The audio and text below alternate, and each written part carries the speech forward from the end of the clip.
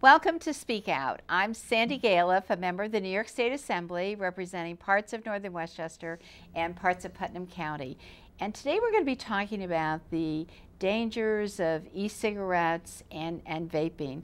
And I have just some very special people with me to talk about this very important issue and the need for change. So first of all, I'd like to introduce Jack Waxman.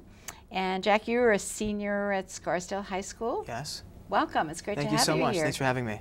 Right. Well, I met Jack because he's been lobbying me in different places about the topic we're going to talk about. And then Michael Maitland, who is a senior at Horace Greeley High School. Hi, how are you? Welcome. It's good to have you here, and you're very involved in this issue too and trying to make changes. Yes, thank you for having me. Right. And Dr. Richard Stumacher, who is a pulmonologist at Northern Westchester Hospital, welcome. And we'll find out how you got involved. But let's talk. Let's start with Jack. Of course. Okay. So why are we here, Jack? What's the problem? How are you into it? So the problem is that there's so many youth right now that are not just using e-cigarettes and Juuls, but are also addicted to them. You know, the problem started last year when I was a junior at Scarsdale High School, and my friends started to use these products, and they were kind of messing around with it. Like, oh, this is pretty cool. Fast forward to now, and you have almost half the population of my school or of my class addicted to these products, these e-cigarettes. You know, the flashy packaging, the exotic flavors, the high nicotine levels, and I see a problem, and I'm doing all I can to, fight with it. As an intern for Senator Schumer, I wrote my policy, intern paper on it, and from there it kind of just snowballed into something more serious. So, I've been meeting with legislators and making videos to show, the population just what the problem is and how we can, work together to make a solution and improve the problem. Since I'm not in high school, I didn't realize that it was such a big problem. I didn't, you say more than half of the kids it's in terrible. Your school. And it's with everyone, freshmen up to seniors, and then you go to the middle schools, it's a problem there too. Although there hasn't been, specific polls or, numbers that show kind of the percentages. Back in 2016, when e-cigarettes weren't even a big problem, the Campaign for Tobacco-Free Kids found that around 16% of seniors used it, up from 1.5% in 2011, and now it's in 2018. You can imagine those numbers are much higher. Wow. Yeah. Huge Yes. epidemic, really. Michael, do you have you're at Horace Greeley, a different high school. Is it the same story? So I think it's a little bit different. I think that at Greeley, it started off having your traditional vapes, and then 2 years ago, people started getting into Juul, and at Greeley, people do it because they think it's cool and they don't really think that it's bad for them. They kind of see it as like a fun, social thing to do. I mean, you could walk into a bathroom and you're almost guaranteed to see somebody or a group of people juuling, and no one can really do anything about it because it's very easy to conceal and stuff. And overall, people just use it and don't see it as an issue. Mm-hmm. You use the term juuling, and it's a Juul, right? But you're juuling when you're smoking it. Does it look like a regular e-cigarette? So actually it looks a lot more discreet. It actually looks like a flash drive. And so actually in the library, kids have said, oh yeah, I'm just charging I put my flash drive into my computer, and the librarians or the teachers will have no idea because it's so discreet. And you can put it in your pocket, you could put it in your sock, you could hide it anywhere and really not get caught with it. Wow. Yeah. So, Rich, how did you get involved in this issue? So I work at Northern Westchester Hospital, and we have a President's Junior Leadership Council that Michael is on. And it's a group of high school students from the schools in our catchment area. And every year they meet and they discuss what health issue or topic they want to address and then bring back to their schools. And last year, they went to the CEO of our hospital, Joel Seligman, and said, vaping is really terrible, and we'd like your help in doing something about it. So the hospital looked to me because I do smoking cessation, and I've been doing it for, I think, 13, 14 years. And they said, Rich, what do you know about vaping? And I said, nothing. So it's time for me to learn. So I started to research, and I started to look through the articles and some of the research that's out there, and what I started to discover had me very, very concerned. I was invited by Nita Lowy to come to a special panel of school superintendents where I was able to kind of give some of the information that I had learned, and then Mary Fox Alter, who's the superintendent of Pleasantville, had asked me to come speak to their Pleasantville Strong, which is an organization against tobacco and alcohol and drug use in the town, because there was a vape shop opening up. And from that, it kind of snowballed, and I started doing a lot of parent presentations in our catchment center. But even more importantly, thanks to Michael and his colleagues, or his co-students, we kind of changed what we do from a community outreach at Northern Westchester. So we have a respiratory therapist who goes to the middle schools and usually gives a lecture on smoking and cigarettes. And so you're talking about middle school, not even high school. Right. So middle school, to their health classes, they go in, and they had been talking about smoking, but we know that none of these kids want to smoke. It's considered disgusting, and no one's really smoking, at least in Westchester at that age. Very, very few. But they're all vaping, and many of them start in middle school, believe it or not. So we completely changed the talk from 100% about smoking to about 25% about smoking and 75% about vaping. So we're now teaching the middle schoolers about the dangers of vaping, and to give them tools to be prepared how to say no when they're offered a Juul at a party, because we know it's going to happen. It's only a question of when, not if, at a party, that some older kid is going to offer a younger kid a mango flavored vape and say, take a hit of this. And then the younger kid is going to say, well, is there nicotine in it? And nobody even knows if there's nicotine, because they've heard the word nicotine. Some say yes, some say no, some say don't worry about it. They start vaping, and the next thing you know, they're very addicted. Wow. So you're seniors, you go to parties, I'm sure. Is that true? Is that what happens? A lot of pressure? I don't think that there's necessarily a lot of pressure if you don't want to do it, but there's definitely the option, and people there being like, oh, take a hit. And maybe they're not going to push you to just take it, but it's definitely like, hey, you want to rip, or the guy's next to you doing it, you kind of want to seem cool because you're a little bit younger.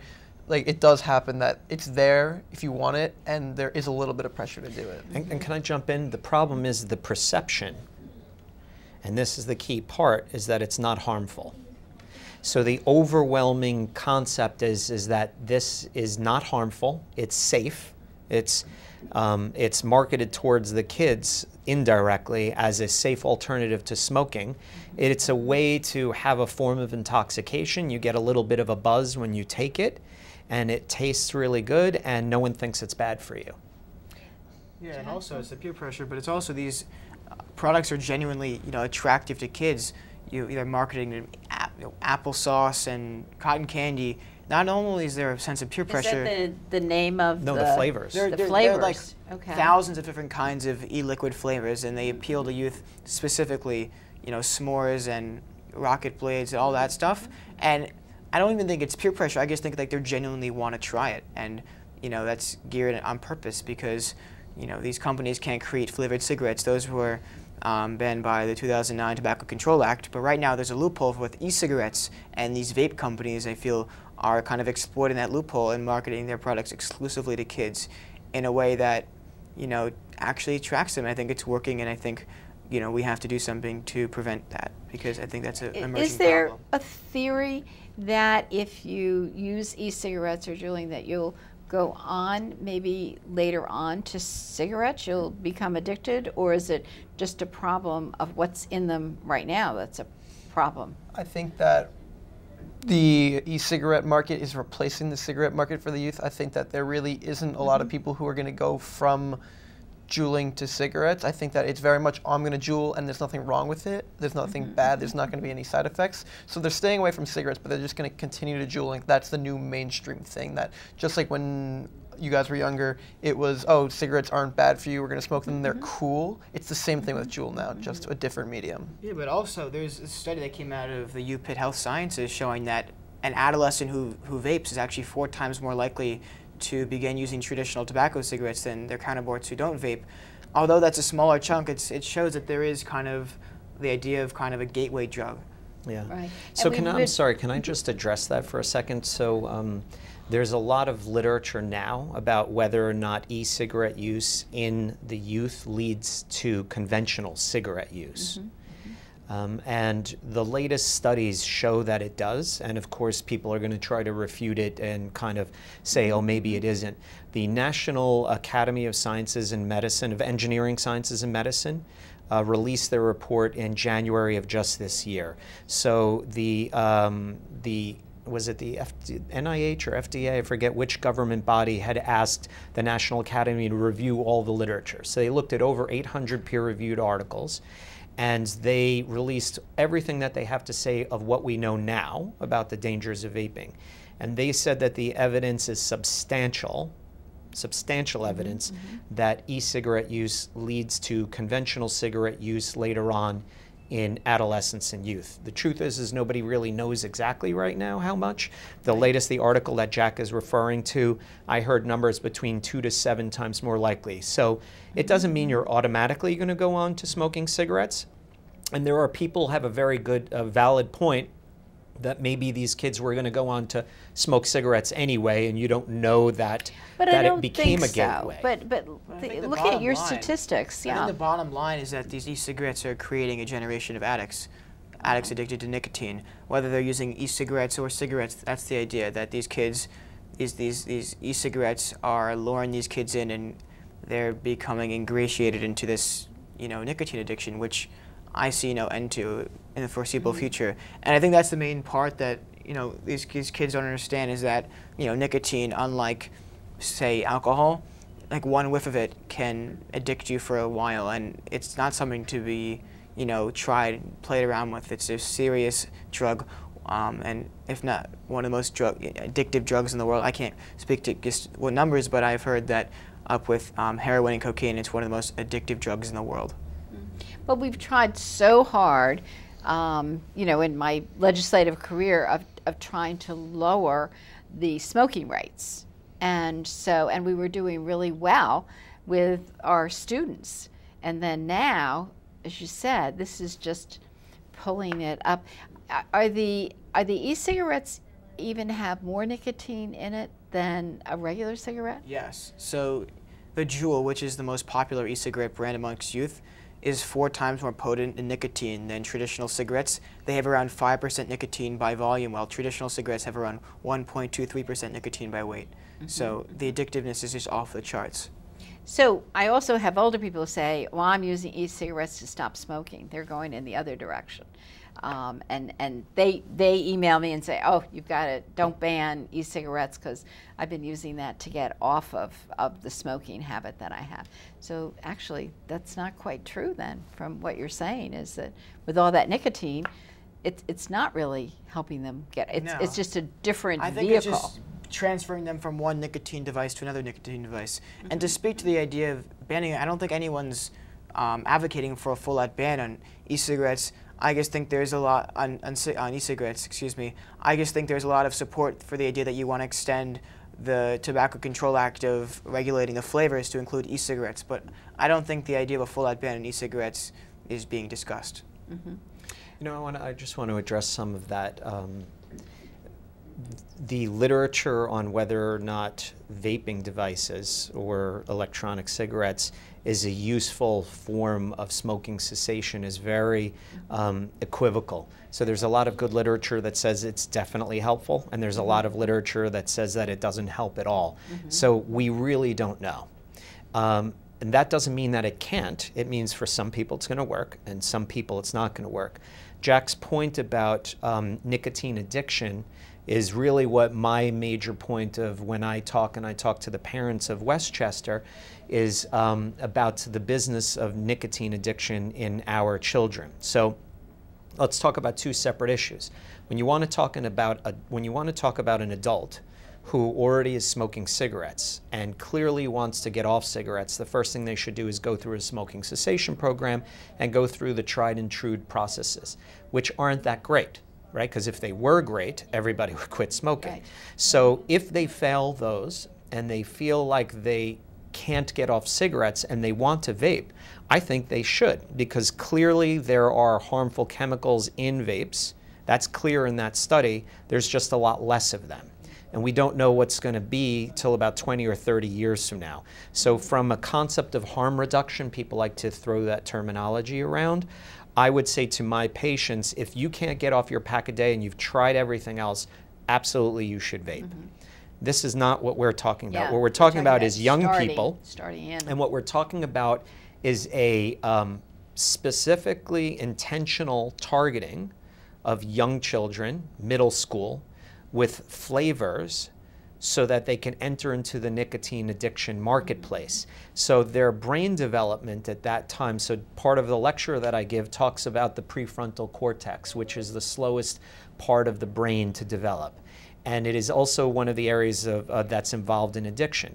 So nicotine, which is in my mind the most addictive substance known to mankind, is being introduced into young people at exactly the wrong time in their brain development, which makes them extremely more likely to become nicotine addicts. Now, again, I don't want anyone to be addicted to anything. However, we're still allowed to do things that aren't, that are harmful to us, right? As adults, we can partake in harmful activities and harmful food and ingest these things. But that's not what we're talking about. And, Michael and his colleagues really saw this as a problem at a time. It's very interesting that, including myself as a pulmonologist, was flying way below my radar and everyone else's radar. And to them, they think it's safe, and yet they still said, this is a problem. I mean, that's what you've said. It just came up quickly as an option for young people. Yep. And so I guess that's where we were. Let's talk about the age issue, too, because we're always talking in Albany about when do we allow people to buy cigarettes? When do we allow people to buy e-cigarettes? Do we have regulations in place? So you have a position that you're lobbying for, I believe, right? Yeah, so I fully support Tobacco 21, both at the county and state levels. I think it's a great first step because it kind of increases, just puts up another barrier, because I hear stories from my friends that, their older brother or their friend who's maybe 19 years old can legally go to the store and buy some pods or vapes and bring it back to them. So I think Tobacco 21 will be a great block there. But I think piggybacking off Tobacco 21, I think regulating the exotic flavors is also an amazing step, because like Dr. Stumacher said, at 13 years old, these kids are very vulnerable to flashy flavors and flashy marketing. So I think those two initiatives, Tobacco 21 and regulating the flavors, are super important in this fight towards curtailing teenage addiction to e-cigarettes. So, Michael, are you also working on that? Yes, I also support Tobacco 21. I think that it's a very good barrier, because the amount of people who are 18 or 19 who can go and buy tobacco at that age can go buy pods, and they're more inclined to sell to the younger kids because they're in closer proximity. Maybe they're in the same high school, maybe they have siblings that are closer to that age. Once you kind of put that 21 age barrier, those people are maybe a little bit more mature, not hanging out with such a young crowd, that they might not be as inclined to start giving those younger children the tobacco products and get them hooked.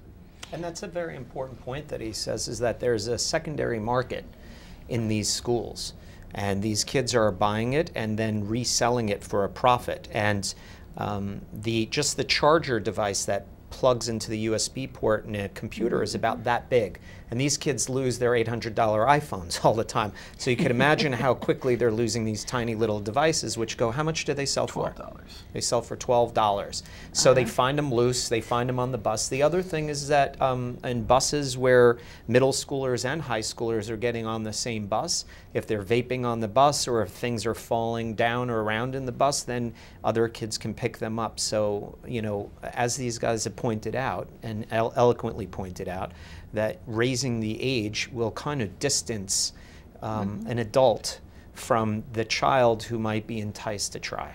So what do we do about the schools? I mean, we passed legislation, you can't smoke in schools, right? But you've said it's happening.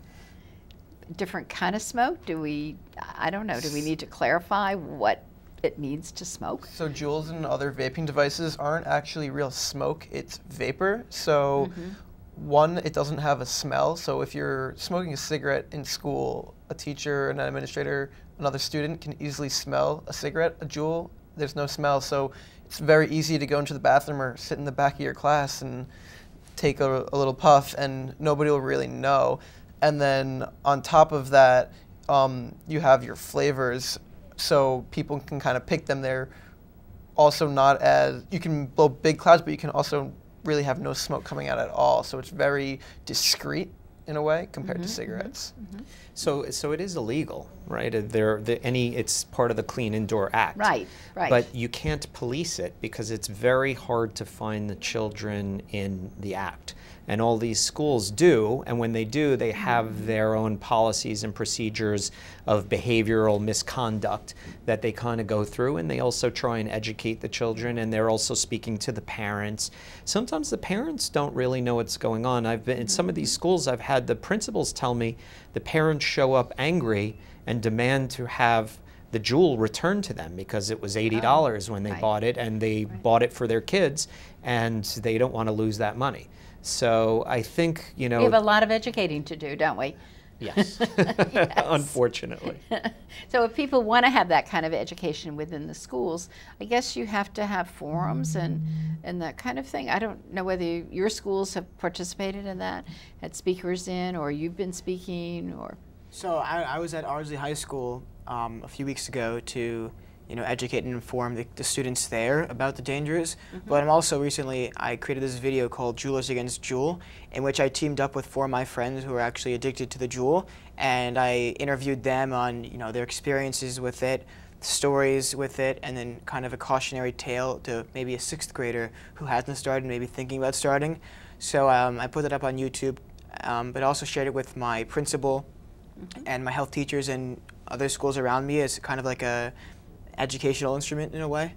So I think that's like a more... Is that the one that they showed on Good Morning America? Yeah. Yes. That's it. That's great. So you Thank really, you were able to talk to a whole lot of people that way. Yeah. So it's up on YouTube. If people want to look for it, how do they locate it? They just go to YouTube and search up Juulers Against Juul.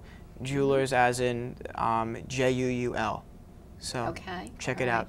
Yeah, that sounds great. So what about all these stores? I've been in some communities that, are really, I think somebody mentioned this about the vaping stores and whatever that sell all this within communities. And I know there have been a number of communities that don't want them, but I think you might have mentioned in Pleasantville. I don't know. But there's... So I think that the communities have to probably pass legislation earlier on maybe to prevent them from happening, but does that really matter in this whole thing?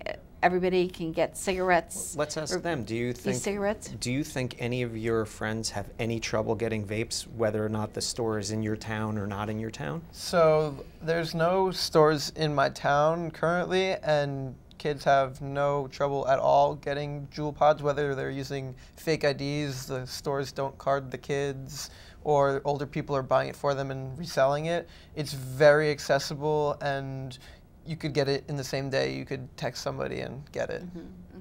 And again, there's an argument that if you're legislating these shops out, that you're preventing adults who would be using those products to decrease their cigarette use. So it's very hard to just look at it from one perspective. Although for me, it's very easy to look at it from the youth perspective. To me, there is no reason any young person should ever be vaping anything. They should only be inhaling one thing, which is air. Anything else they should not be breathing in. And so for me, that's why I like to talk about it with the youth, because it's an easy argument. They just should not be doing it. Right. Otherwise, they come and see you later on, right? Well, that's the problem. That's how I got into the smoking cessation business, because it hurts to give someone a diagnosis of lung cancer or emphysema or talk to them about being on a ventilator for the rest of their life. And I do it much more frequently than I wish to. And it's painful, obviously, to receive that information, but from a career of doing it, I figure it's much better if I try and get ahead of it and be preventative. And so my concern with what's happening with the kids now is that there's this very cool device that is exactly timed perfectly for this generation of youth, that has the most addictive substance known to mankind in it, at a time in their brain development where they're most likely to become addicts. And there's extremely good evidence that it leads to conventional cigarette use. So if you want to have a conversation about whether or not vaping or Juuls are dangerous at all, we won't know for 20 years.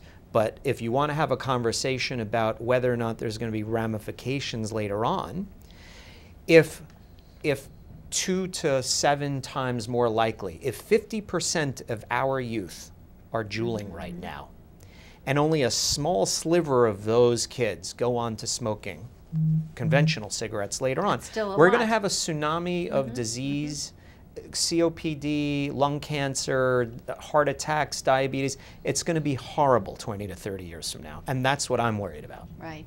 So where do we go with lobbying, get laws changed? What do we need? What are you all doing besides going to college next year? What are you advocating for? Well, I was up in Albany last week, and I was focusing on obviously educating legislators about what's happening, but also kind of pushing for a regulation of the flavors, because I think it's common sense, and you know, obviously adults who are trying to use e-cigarettes to get off smoking are not using cotton candy or bubble gum, but the kids are, and I think that's a reasonable first step, and it's one of those pieces of legislation that will be easy to enforce, because you just can't sell it. So it's not just like, oh, I'll just smoke it in the bathroom. It's just clearly set out, and it will have a lot of impact, because clear as day, it can't be sold. So I just think that will be a great measure. And for me, I think that education is very important. I think that with the laws, you also need to educate the youth, because once that they understand that it's not good for them and it really gets through to them, it becomes a little bit less appealing. And I think that there's a very big disconnect about how bad Juul is in the youth's mind, because I think that they say, oh, nothing's really been shown on a mass scale that it's bad for you. And I think that that part is making kids say, oh, it's not bad for me, I'm going to do it anyway. And I think that if we start educating, it's a lot easier for those kids to not get hooked because they know that it's bad for them. Yeah, no, that's really true. And you know, you're fighting the cigarette companies, right?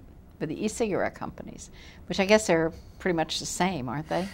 Are they the same, a little different? No, the tobacco industry is catching up to the e-cigarette.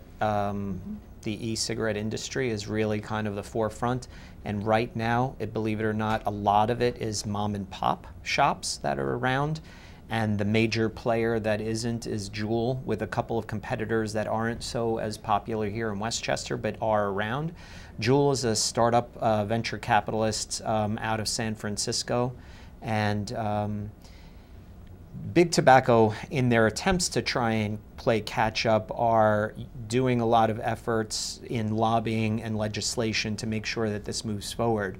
Because if they're in the nicotine addiction industry, and this is just another way to continue nicotine addiction, then they want in. So more adult level kind of vaping, so something like blue, which looks like a cigarette except for the tip is blue instead of red, has had some you know, actors supporting it and being in advertisements. Right. And I think we're going to probably have to stop at that point, but we have a lot of work to do as we go forward. And I just commend you all very much for all that you've been doing to make a difference in a lot of people's lives. And I just like to thank you all for being here, and thanks for watching. If you have any questions at all, just give me a call at my office, 914-941-1111. Thank you so much, and be a part of making these major changes. Thank you.